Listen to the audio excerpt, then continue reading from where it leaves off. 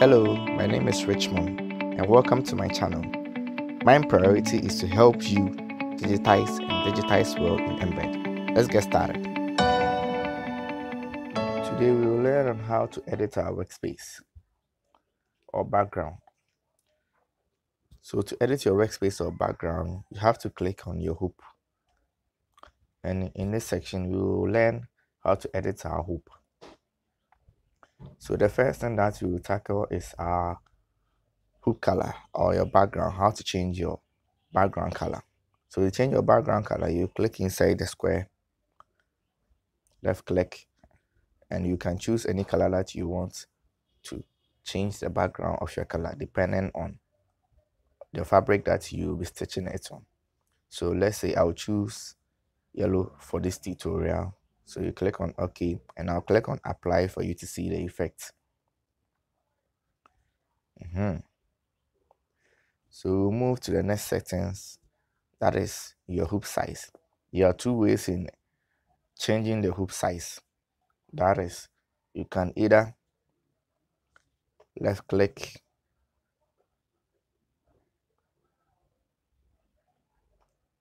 you can either right click to reduce your size or left click to increase the size of the width of your hoop. The same thing as for the height of your hoop.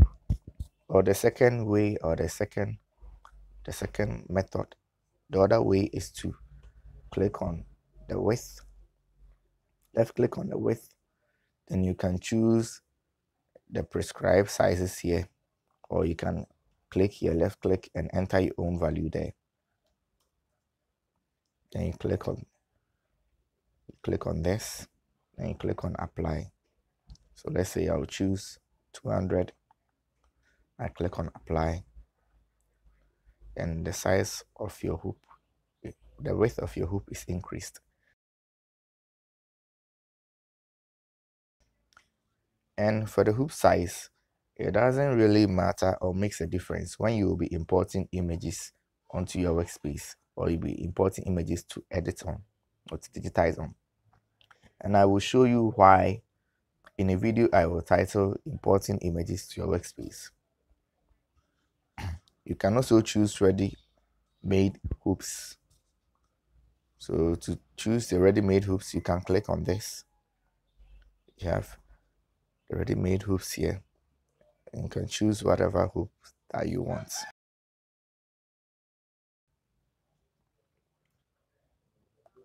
Okay, so I will choose the Brother Dream Machine. Okay, and click on apply to see the effect. Then move to the last part under the hoop section.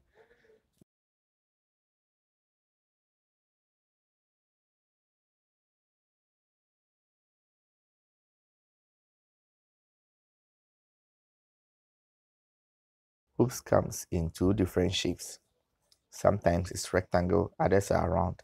So if your hoop is round, you can tick this box and you click on apply, and it will create this oval shape depending on the size of your hoop.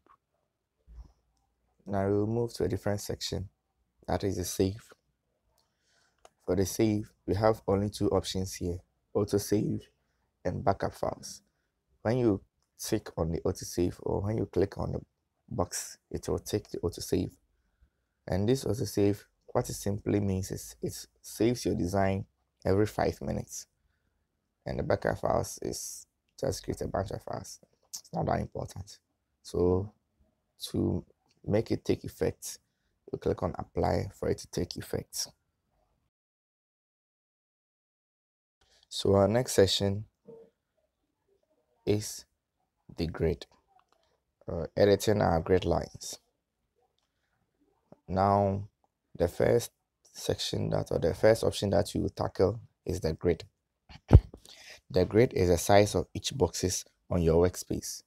So let's say you want to increase your size to maybe 2 millimeters, depending on whatever you desire, whatever size that you want, you can just click on it.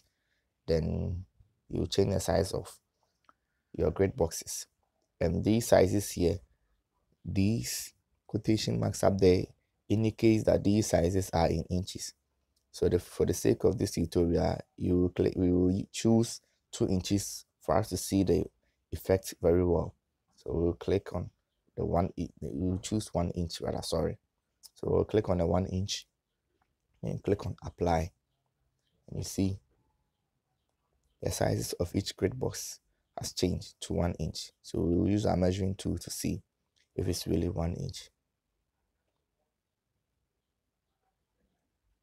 Here is it, nearly 1 inch, but it's not very clear. I just want to demonstrate it to you. That's it. And we'll move to the subdivisions. The subdivision grids are the smaller boxes only visible when your zoom factor is or above 750%. So we just maintain it like 1. Click on apply. So to see the subdivision grid lines, you zoom in 750 here. See these small boxes? They are 1 millimeter. Each one of them is 1 millimeter by 1 millimeter. Yeah, that are your subdivisions. Subdivision grids.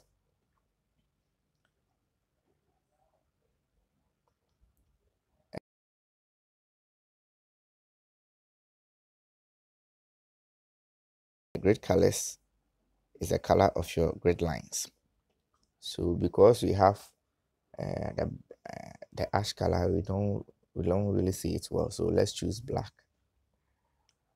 You click inside just as we did in the hoop section. You click inside the square, then you choose the color that you want. You click on OK, click on apply. See, there is a grid color. Now the grid lines has changed to black, from ash to black, or from gray to black. And the last section that we will tackle is the additional grid. The additional grid add additional grid lines to the existing grid. So let's say I normally don't use it.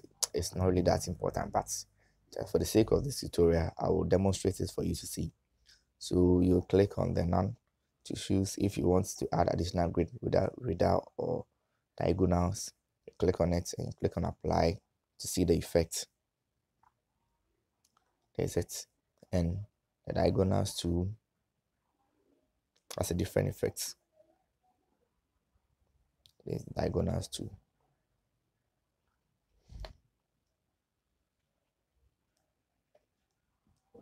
So the next section is edit mode.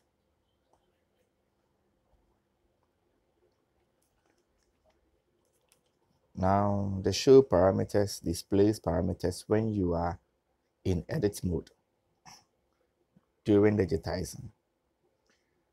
I will give more info on how or what the parameter is when we start digitizing. So I'll just brief you on what the show parameters means. So let's say you have the show parameters ticked,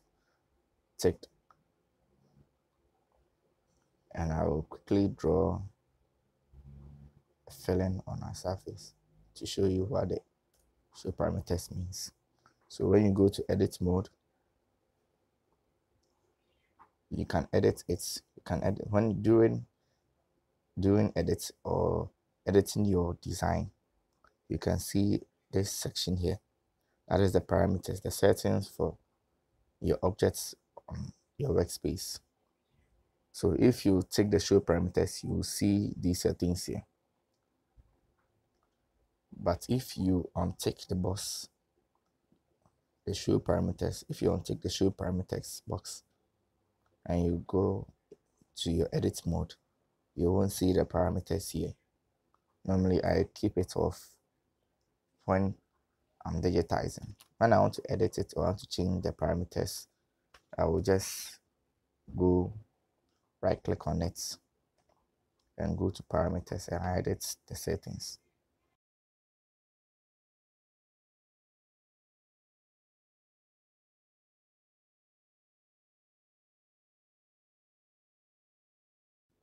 So the next section is the max contrast.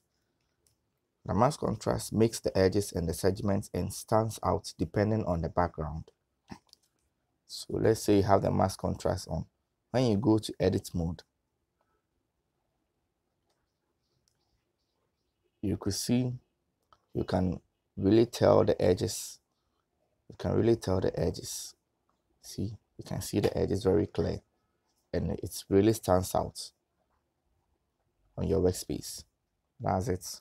When you untick the mask contrast, the edges and the end segments will change the colors that you prefer in these boxes. So I untick it and I click on apply.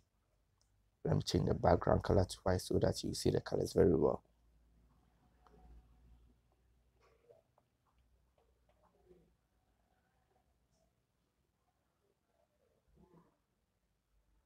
See, it has changed to the color that's the color there in your edges and the segment ends. So disabling the mask contrast means you manually assign colors to the edges and the segment ends using the color box. I would just recommend that you always keep the mask contrast always enabled. Now the next section to talk about is the guidelines.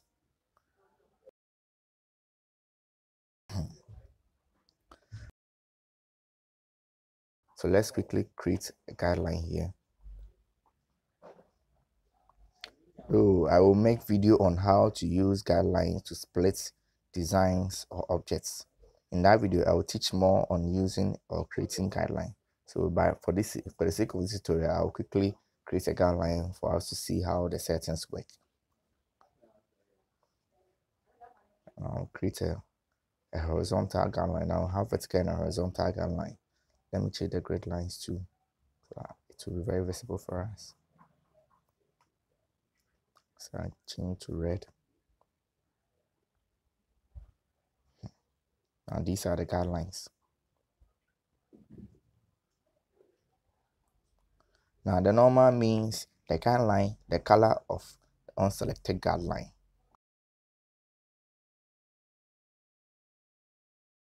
Let's change it to blue to increase the contrast between the background and the grid lines. See, so if it's not selected, it's in blue color. But if it's selected, let me choose another color, so lemon green. For the selected, it's lemon green. So when you select it, it therefore changes to lemon green. So that's it. That's all for the guidelines.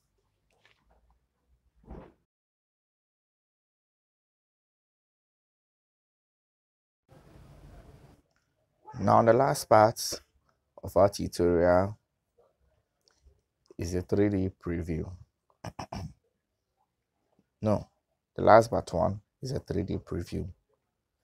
Now the 3D preview is the background texture when you switch the view to 3D. So to change the background or the background texture, you click inside this box and choose any background color that you want, background texture you want, depending on the fabric. Click on OK. When you click on apply, so when I generate this fill stitch and I go to 3D, let me change the background color to a different color so that we could see the texture very well. Choose red. Okay, so that's it. That is the background. You could see the texture here as we choose over there.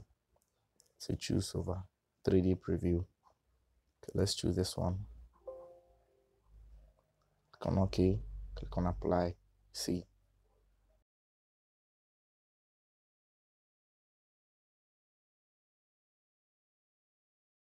Whatever. See.